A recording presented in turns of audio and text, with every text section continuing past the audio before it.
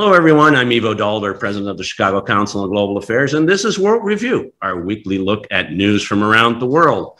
A lot of news to cover. We'll talk about Finland and Sweden joining NATO and the latest in Ukraine. Then we'll look at Biden's first trip to Asia, and we'll end up with the Summit of the Americas and wonder whether, if we throw a party, anybody will show up. Here to talk about all of this is Gideon Rachman from London. Gideon is the foreign affairs commentator at the Financial Times. Gideon, great to have you back. Nice to be back, Ivo. And from Washington, D.C., Nahal Toosi, senior foreign affairs correspondent for Politico. Nahal, great to have you back. Thanks for having me. And Karen DeYoung, also from Washington, associate editor and national security correspondent for the Washington Post. Karen, great to have you. Thank you. Karen, let's start off with you. Yesterday, the Prime Minister of Sweden and the President of Finland came to Washington to try to convince the Biden administration and, importantly, the Senate to agree to let both countries enter NATO. No one, and I really mean this, no one saw this coming before the 24th of February.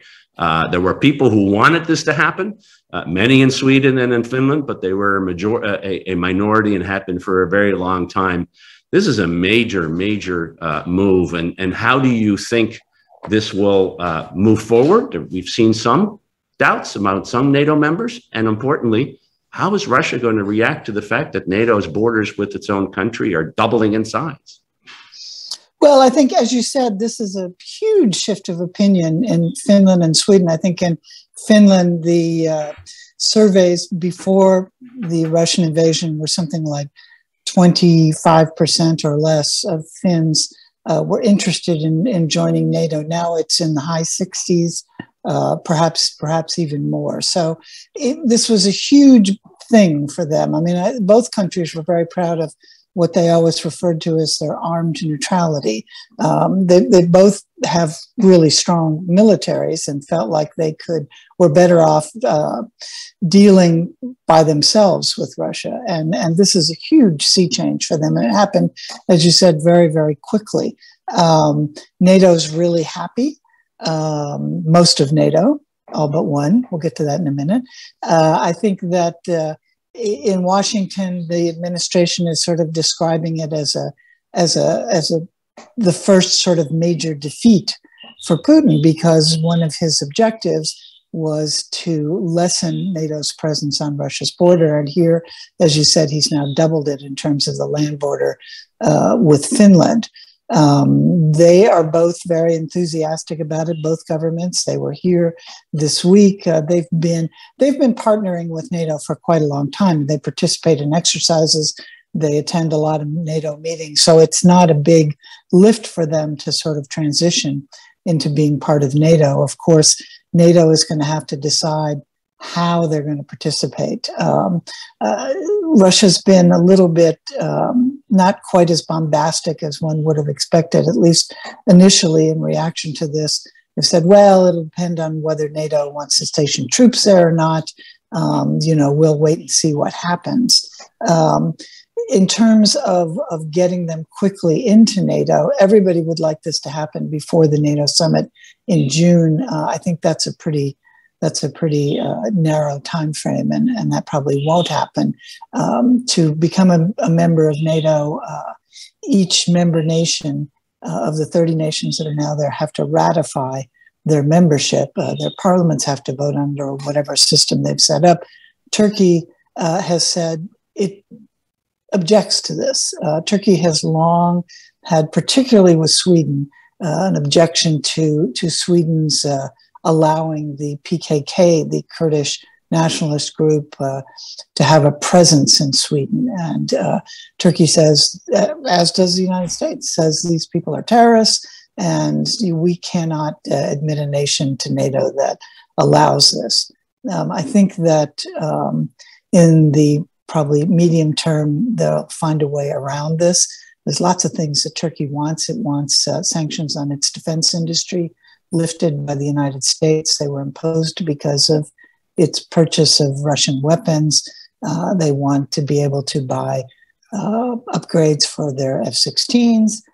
They want to have their defense industry be allowed to participate in producing U.S. weapons, and so there are lots of things. There are lots of ways around this. I think they haven't really gotten down to the nitty-gritty of talking to it yet, but I suspect they will find a way around it.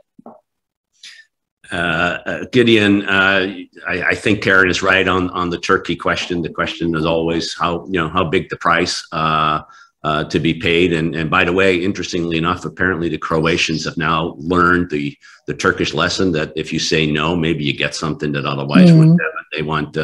They want movement on Bosnia, which may be the right thing to do no matter what.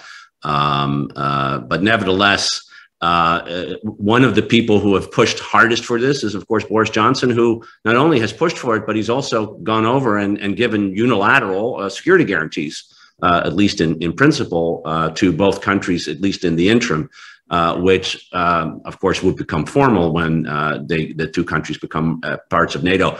How's that debate going in the UK? I mean, this is a pretty big step for a prime minister to take, to give a security guarantee to another country. Should there be a debate about this in Parliament, or is everybody saying, no, we're on the same line, this is the right thing to do? Well, it's barely been noticed in the UK. Everybody's obsessed with, whether he's going to be fined for having a drink at his garden party, or, what's going to happen in the next by-election, and like everywhere, by energy prices and that kind of thing. But the magnitude of this potential commitment has not really registered that much. And I think that is partly because there is a kind of bilateral or sort of a consensus within the parties. Labour also is very strongly pro-Ukraine. And I think that Johnson sees this as something that pays off both domestically and internationally. That at home it's, being strongly supportive of Ukraine, and people is fashionable, and people, I think, are pleased that British arms have been, exported and seem to have played an important role. And I think, talking to friends who've been to Ukraine recently, actually the British are very popular there. They are seen as sort of even more forward-leaning than the Americans, and so on. And so, given that the UK hasn't been the most popular country in Europe for a while since Brexit, I think they see it as, doing well by doing good, if you like, that they're standing up for freedom, but they are also making new friends in Europe, not just in Ukraine, but in Sweden, Finland, etc., etc. So they're kind of rebuilding Britain's diplomatic position. So rather than doing it directly by trying to rebuild relations with the EU, they're trying to build relations with components of the EU that share their view of Ukraine. Interesting. Yeah. Well, it's it's a smart strategy if you don't want to deal with the big political power on the continent for reasons that we've discussed many times before. Nahal, do you see any debate on this in the U.S.? Remember in 1999. We had a tremendous debate in the U.S. Congress, and there was very serious doubts whether, in fact, the first real enlargement in the post-Cold War period, that of Poland, Hungary, and the Czech Republic, was going to go forward. Of course, it did in the end, but we had huge debates with George Kennan going public in the New York Times saying this would be a catastrophic disaster. We haven't had that kind of debate about NATO enlargement for a while. Is this one where we're going to see some parts of some parties saying, are we really prepared to defend Finland? Well, I don't really remember the 99 debate because I was in college and thought I was still going to medical school. So it was a different time for me than in Washington right now. I think mostly there's a lot of bipartisan support for the idea of Finland and Sweden joining. It's more of an anti-Russia view necessarily than like, is this a smart move for the alliance and that sort of thing. But you raised a good point about, like, are we going to see some folks raise concerns about this? And I think over time we will. We're already seeing a faction of the Republican Party raise questions about the ongoing military aid that we're giving to Ukraine. And this is kind of the Rand Paul isolationist sort of America first-ish Marjorie Taylor Greene types, and so it's a bit unclear where that's going to go. But I do think that over time you're going to see that crew, as well as probably some of the more restraint-minded folks in town, people who worry, haven't worried in the past that NATO enlargement would cause more problems than it's worth, and they could, raise some objections over time. I just right now though, I'm not hearing a lot unless I'm missing something. And Ivo, I actually had a question for you since you are a former ambassador to NATO. How does one apply to join NATO? Like, there was some funny tweeting about this. Like, do you submit an actual application? Do you need reference letters? Is there a standardized test? Is there an essay? Like, can you tell us a little bit about what it actually means to apply to join NATO? So you can't apply. You need to be invited. Oh. So the relevant article, Article 10 of the NATO treaty, said that other European states can be invited to join so long as their contributions enhance the overall security of the North Atlantic area. That's a paraphrase, don't quote me on it, but it's something like that. So the question is, at what moment do you invite? And that is a discussion that takes place between the country that wants to join and NATO about whether they have met certain standards. And there's a pretty rigorous set of standards that people need to meet. Now, the Finns and the Swedes, because as Karen rightly said, there's a lot of interoperability. They've worked together. They've been joint operations, and because they have strong democratic institutions, meet all of those criteria from day one. But so what they have done is to said, we'd like to join, and the decision that was blocked on Wednesday was going to be a decision by the North Atlantic Council to say, yes, we're going to move forward with an invitation. And the Turks blocked that and said, no, not ready to do that yet. And of course, once there is an invitation, you then need a formal process, as Karen said, of ratifying, because it requires a change in the treaty, because the treaty names all the members. That's kind of how it works formally. I think that it's important to say that, we all remember Donald Trump saying, I think it was Macedonia, was talking about Montenegro, sorry. They were very strong people. Group of small countries that joined NATO in the 2000s. Why would we want to go defend them?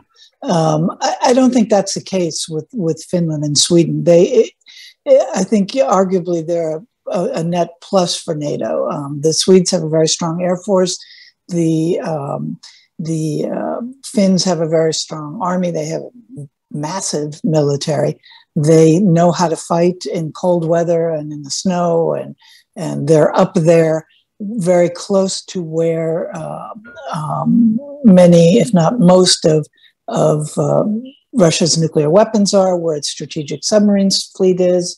And so arguably you say, wow, this is good for NATO, as opposed to a lot of smaller countries that we might say, it would be a problem with the Article 5 mutual defense clause.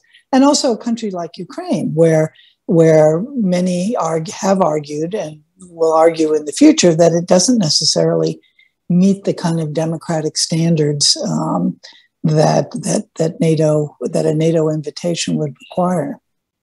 Yeah, no, I think that's exactly right, which is why it's more likely to be a smoother ride once issues that Turkey and some other members may raise are resolved. So I think that's right. I'd also note that Finland and Sweden, of course, are Baltic powers, and having both of them join NATO really changes the dynamics, the military balance of power in the Baltic Sea to the benefit of NATO, and importantly, to the benefit of the three Baltic states. Let's switch gear and Gideon. I think the big question everybody is asking is whether Joe Biden can walk and chew gum at the same time, which is, for the last 12 weeks, for obvious reasons, in some ways, really since the end of 2021, the fundamental focus of U.S. policy, foreign policy, has been on Europe, maintaining a coalition, building the coalition, strengthening the coalition to deal with Russia. And to deal with Ukraine.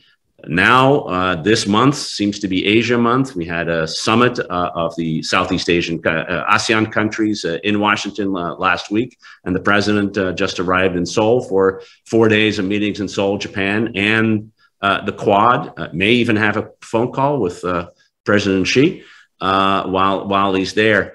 how is the United States going to balance, can it actually advance both its Asia, Indo-Pacific agenda on the one hand, while maintaining a European focus on the other? Well, this is not actually a new problem. I mean, I think ever since Obama announced the pivot to Asia, and that was when Kurt Campbell was working for the Obama administration, they've struggled to kind of make good on it, because although there's a consensus that this is the area where the future of the world is going to be made and the 21st century is going to be decided, or the balance of power is going to be decided, the kind of urgent tends to intrude on that long-term perspective. In the Obama years, it was the Middle East, it was the war in Syria, etc., etc. Now it's Europe and the war in Ukraine, and it's always a bit of a kind of, there's no definitive answer. I think that as in the Obama years, they'll do their best, and I think they also understand the need to make these big symbolic gestures. There were a few kind of cancelled summits, I think, in the Obama years, which sent a signal that actually it was mainly words, and so I think simply by the symbolism of Biden going to the other side of the world, to Seoul for this summit and then on to Tokyo, sort of demonstrates that, yes, actually he is prepared to, even at this time of international and domestic crisis, focus on the long-term challenges of Asia.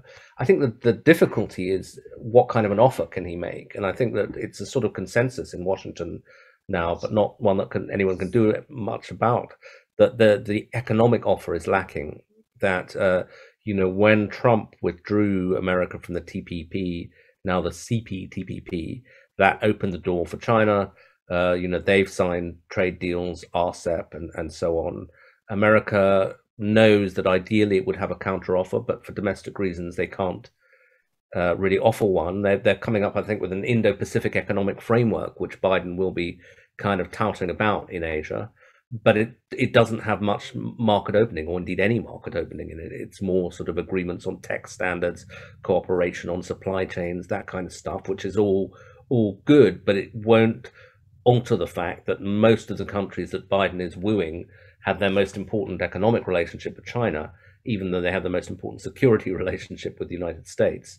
And whether that's a strong enough offer to counter Chinese influence, I'm not sure is the case, really. I think that puts it really well, Gideon. This sort of fundamental dilemma that on the one hand, security relations are driven out of Washington, but the economic power and magnet is Beijing, and unless Washington offers something in return, countries are going to be sitting on the fence. And I think you're going to see that in Seoul in particular, even though there is a new president who is more committed to the bilateral relationship. The reality is economic relations between Seoul and Beijing are really the key. And Nahal, this obvious distinction between an Asia focus that lacks an economic dimension has really been at the core of the criticism of the administration, and yet very few people, other than saying you need to join GPP or CPTPP as it's now called, have much idea how to do that, because the politics in Washington just won't allow it. And is there a worry that therefore maybe we're actually not going to be as strong in the competition with China that everybody seems to think we should be doing, right, left, and center in the American politics? Is there a worry that without the economic dimension, this just won't work? I think it depends on how you define the economic dimension. I mean, if your belief is that we need to have a bunch of trade deals with other countries, and that's what makes us strong. Some people would argue, actually, we need to be more self-reliant and make sure we aren't reliant on this trade with other countries, including China among them. So it just kind of depends on what counts to you as economic strength. Is it becoming more independent, or is it continuing this kind of interdependence, or is it finding that sort of happy medium somewhere? I think, this administration, and I think this president in particular, it doesn't like to admit this publicly, but it is highly sensitive to domestic politics and how that influences its foreign policy. Trade is a very obvious example, but also you look at it in areas like immigration, for instance. They do, and the Iran nuclear deal, that's another one. They're very, very sensitive to how domestically, politically, something will play, President Biden in particular. And so, yeah, I don't, when it comes to this Indo-Pacific economic framework, in fact, I saw a headline in the Financial Times this morning in which it said that Biden is actually watering down that even further, which is kind of amazing because, an economic framework by nature is sort of already a watered down thing to begin with. I mean, when compared to like a massive trade deal or something. So it is, it's, I just don't see a lot of, insignificant or creative movement on international trade from this administration so far. Karen, jump in here because there's the domestic politics problem that the administration faced. There's also, it seems to be an internal division within the administration, particularly between commerce and trade, and to some extent the National Security Council, who have different views about how far we can push the economic agenda and how important it is to the overall strategy of maintaining leadership in Asia. Right. On the economic side. How do you?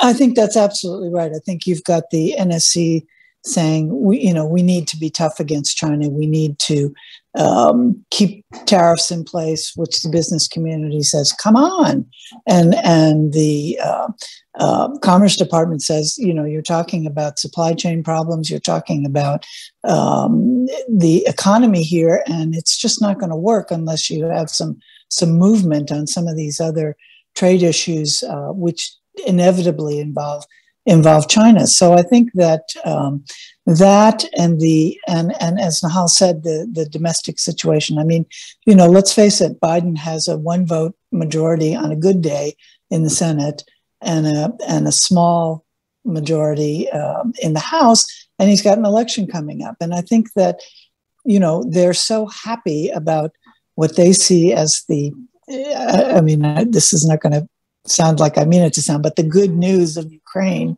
this is their foreign policy positive, that they don't want to get embroiled in. And they, just before that, they had Afghanistan, which was the bad foreign policy news. And so I think that they're hypersensitive to that.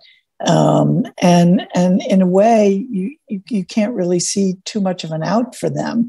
The pivot, as Gideon said, the pivot to Asia, you can go back to the George W. Bush administration. I mean, everybody's going to pivot to Asia, but there are so many competing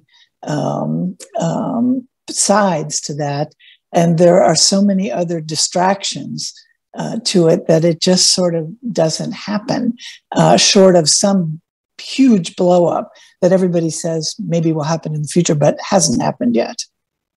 Yeah, Nahal, exactly. I think that's right. No. One other point I want to bring up, and I'm surprised I haven't seen more about this, but the new South Korean president ran on an anti-woman, anti-feminist platform. And I'm just really intrigued by how Biden is going to deal with that. I mean, especially given the debates in the US right now about abortion and things like that.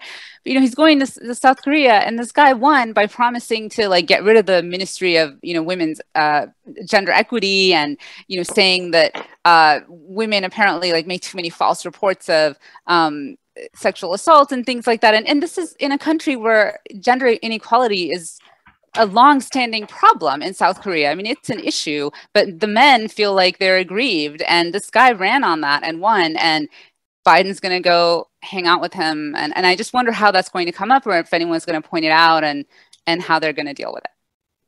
I'm sure that one of the enterprising reporters on the trip will bring it up, and it's the interesting thing. I have told him to. So there you go.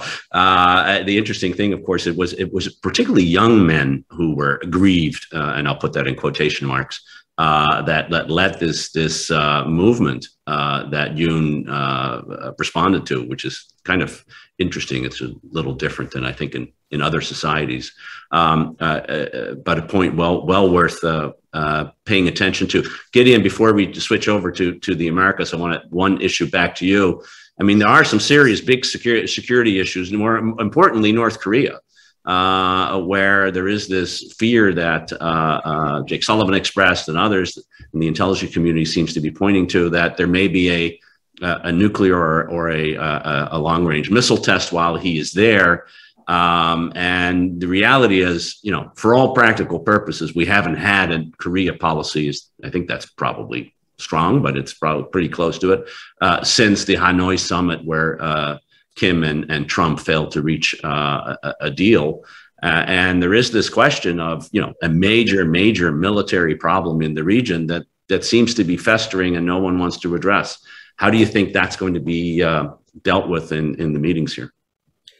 Well, I mean, I think they'll sort of be crossing their fingers that these reports that North Korea is going to, you know, have a major nuclear test to remind them of the problem while they're there don't turn out to be true. But if it happens, I would guess they'll just default to the kind of normal finger-wagging statements. We take this very seriously, et cetera, et cetera. I don't think they have the bandwidth for another confrontation with North Korea, which after all was, you know, Trump's signature move in a way, fire and fury and all that, followed by this bizarre bromance he had with Kim Jong-un. I mean, but it depends exactly what they do and how threatening it seems. If it just looks like a sort of, you know, stamping the foot to get attention, then I think, you know, that's one thing. If they judge that there really is a growing threat, then they're in a different ballpark. And I think some of it will depend on how seriously the Japanese and the South Koreans take it.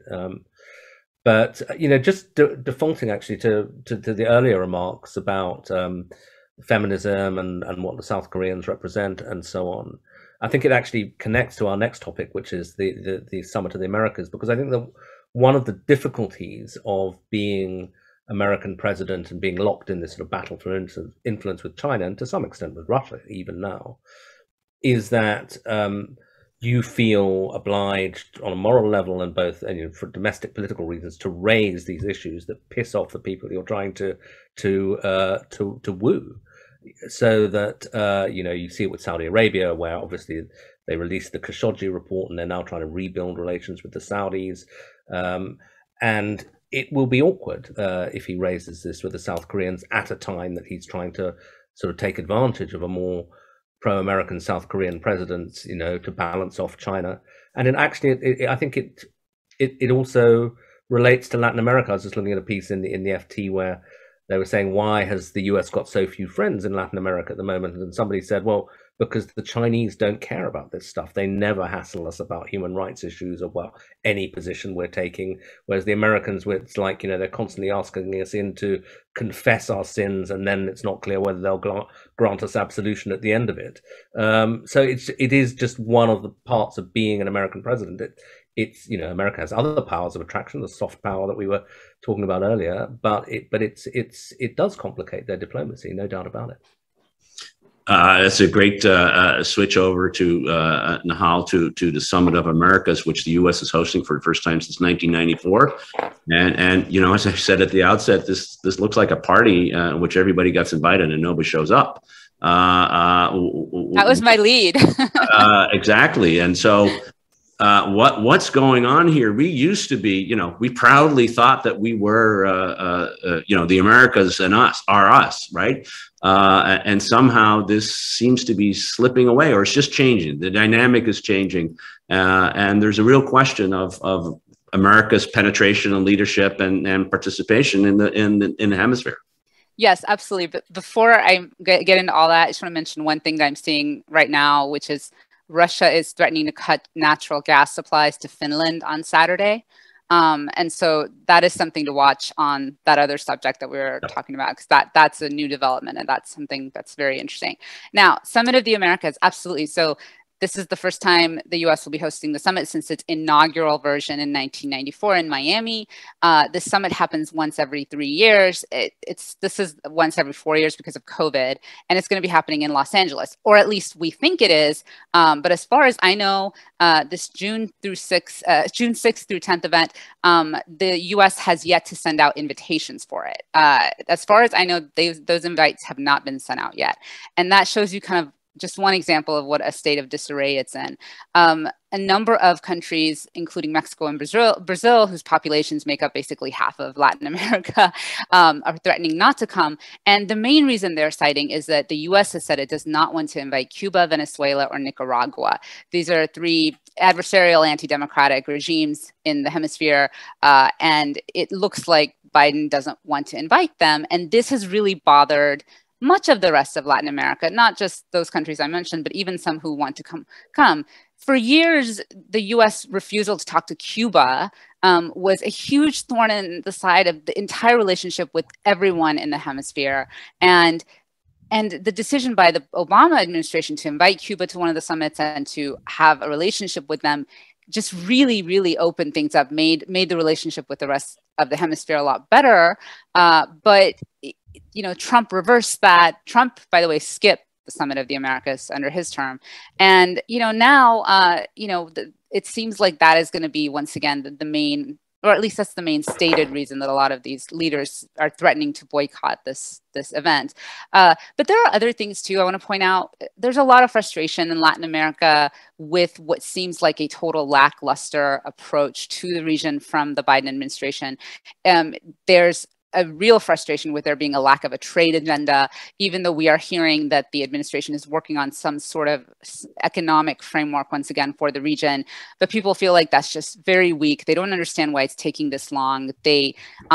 And they feel like a lot of what the administration is doing is driven by domestic politics, and that it's not just trade, but also migration. Some of the people I talked to said, look, this is the Summit of the Americas. It's not like the Summit of the United States, you know, in which everyone shows up and deals with America's problems. We have our own issues too. And we just don't think it's fair that, you know, this summit is being driven by the way that the U.S. wants it to be on, you know, agenda-wise. Now, a few days ago, the U.S. did do two things that maybe might ease some concerns. They lifted some travel restrictions and limits on remittances to Cuba, and they are saying that they will lift some sanctions on Venezuela as well. These are fairly minor steps. They're not that big in the grand scheme of things by any means, but there is some hope that maybe that will ease some of the tensions. And Jill Biden, the First Lady, is also traveling to several countries in Latin America currently, and there's some hope that maybe she can ease some of the tensions as well. It really remains to be seen. And you know, sometimes these summits can seem very disorganized, but somehow at the last minute they get pulled off. But, you know, honestly, in this case, the administration doesn't have a lot of excuses. I mean, they've had a lot of time to prepare for this. And the way it's coming together now, it's I can see why there would be some frustrations. Karen, you're a close observer of for many years of the hemisphere. I mean, there is the longstanding issue that the U.S. has a different policy towards key countries, most notably Cuba, of course, that Nahal mentioned. There's also this issue that the Chinese just seem to be meeting more of the immediate needs of the people in the region than the United States, whether it was COVID vaccines or trade and investment without hands being tied, at least not on the human rights and the other issues. How do you see what's happening? Is the hemisphere really sort of changing in a fundamental way and being pulled towards pivoting to Asia in some ways, and that's what we're dealing with? Or is it still the older issues of we have relations with Cuba, we have relations with Venezuela and others? I mean, it's not an either or, of course, but how do you see it? I think it all has to do with what's been the issue with Latin America for decades. It's the sort of little brother that you don't pay enough attention to, and you disrespect in their view. You expect us to come running and support you when it's something that you care about, and when it's something that we care about, you're not interested. And there is the sort of long history of U.S. interference, actually, in particular Latin American countries, in Central America, in Chile, and other places. So I think that although Obama didn't actually do much for Latin America, I think that the outreach to Cuba, the sort of getting rid of this, what they see as this kind of smugness and this imperiousness, went a long way. Yes, they do. They trade a whole lot with China. China has massive investments in Latin America, with far fewer strings attached than the United States has. but I think their hearts are still with the United States. They consider themselves Americans. They are Americans. The hemisphere is America to Latin American countries, and they when it's something like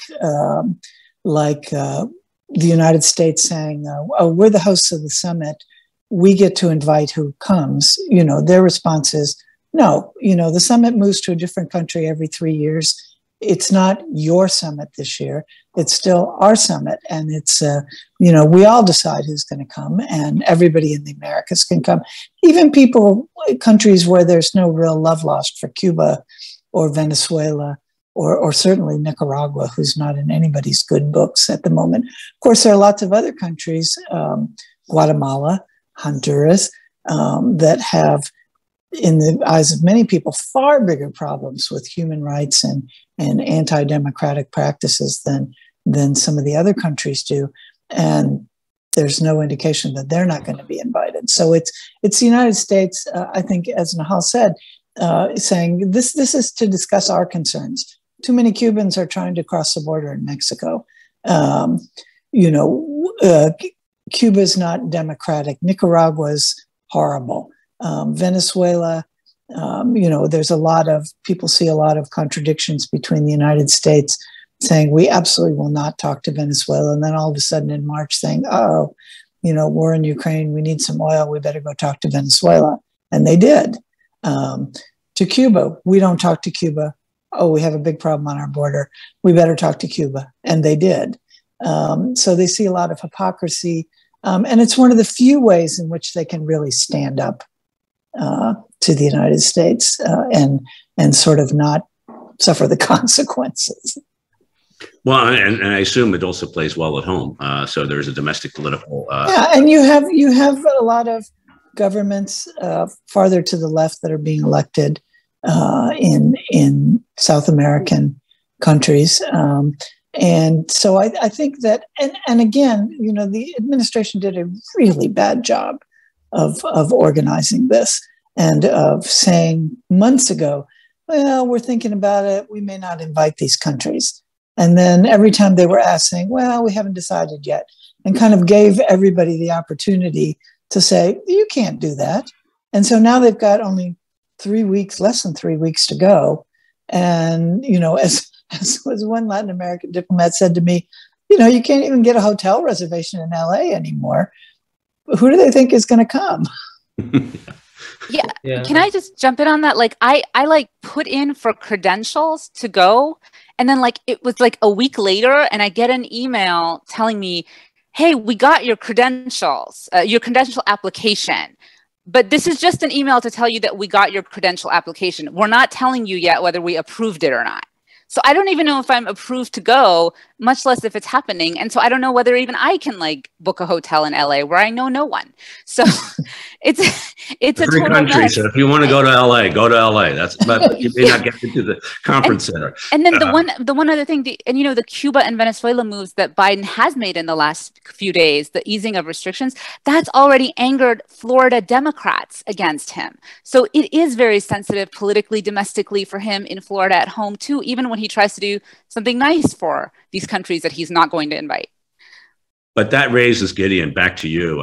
It does raise this really bigger issue, which is the United States, in fact, able to compete effectively with a country like China that doesn't have the same domestic political constraints on its foreign policy behavior, even in their own hemisphere, which is pretty remarkable when you think about it. There is the economic dimension that we talked about. There's the political dimension that we talked about.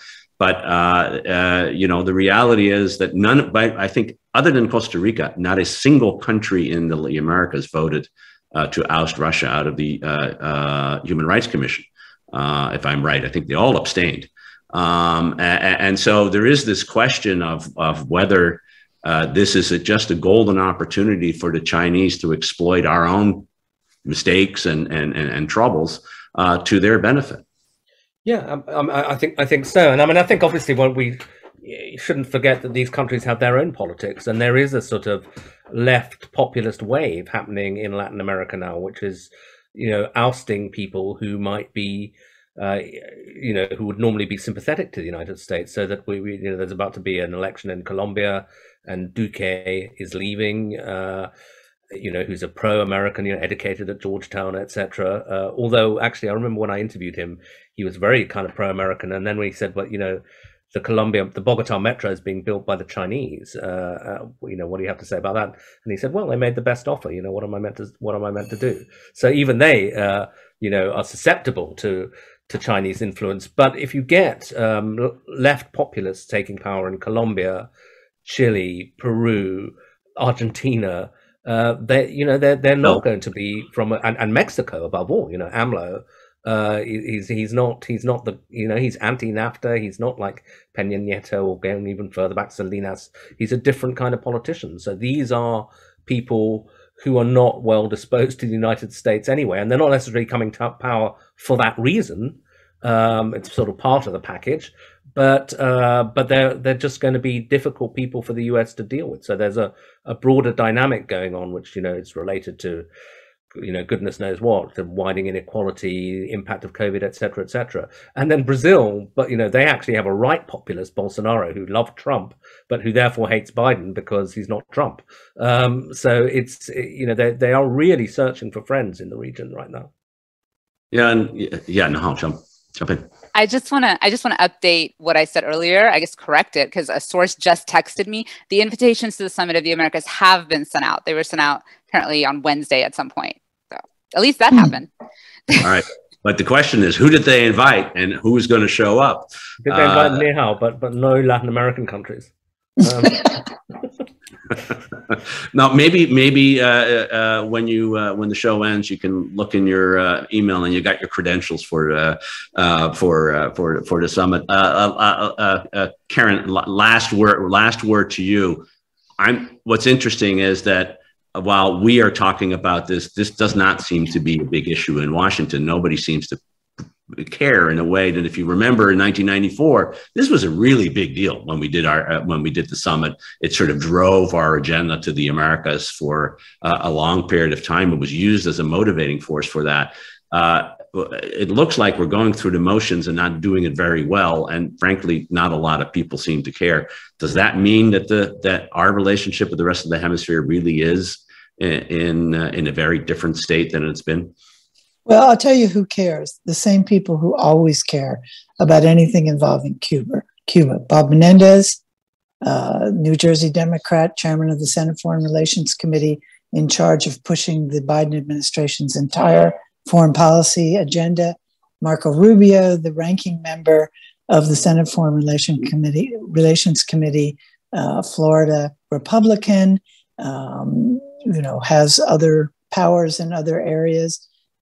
Jim McGovern, Massachusetts representative, Democrat, very, why can't we all get along, particularly with Cuba? So it's what always happens is that the people who care a whole bunch, and the people who don't care enough to stop them. Well, and that's the tragedy here is that, however important our relationship with Cuba is, and it is important, it's been central to our history for a very, very, very long time.